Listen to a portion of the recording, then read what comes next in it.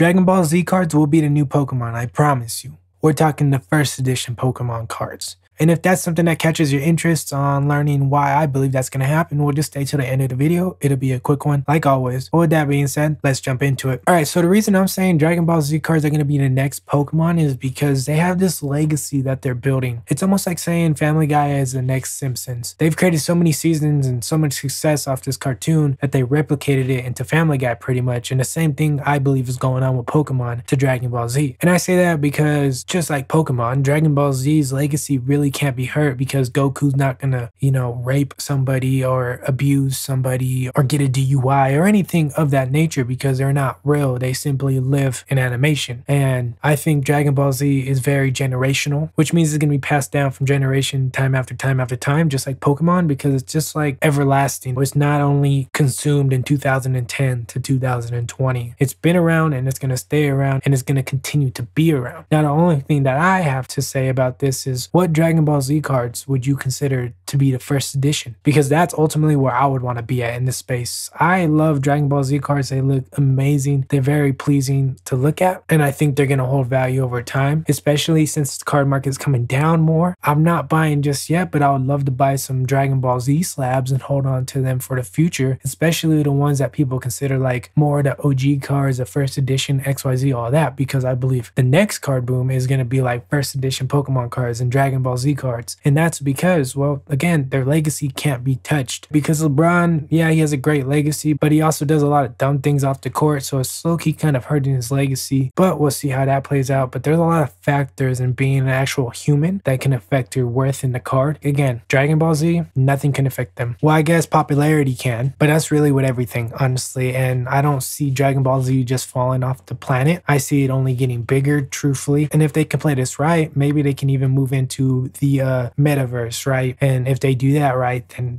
no stopping them. But I am excited to see where Dragon Ball Z cards go. I think they are probably the most high rewarded investments in cards. And cards are really not investments because it's really once in a generational boom. But I mean, long term, if you want to hold them because you like them, then that makes sense. Especially if you're buying like first edition ones, the ones that are kind of low key, like, because again, supply and demand, think about that always. But that's just my opinion. I do believe Dragon Ball Z is going to be like Pokemon and be around forever and hold a long-term value, and they're going to be highly respected. Let me know what you guys think. Do you think I'm crazy? Do you not? Do you believe what I'm saying? Do you think nothing could ever touch Pokemon? I don't know. You let me know. I am just a YouTuber and I am barely even a YouTuber. But with that being said, guys, I hope you enjoyed this type of content. If you did, I would appreciate it if you dropped a like, comment, subscribe, do whatever you got to do to stay in the loop. I drop a video about every other day, helping you mentally, physically, financially, spiritually, and emotionally, all for free. All you got to do is subscribe. That is it. Seriously, that's it. And my name is Derek with Flip and Drip, and I'll see you in the next one.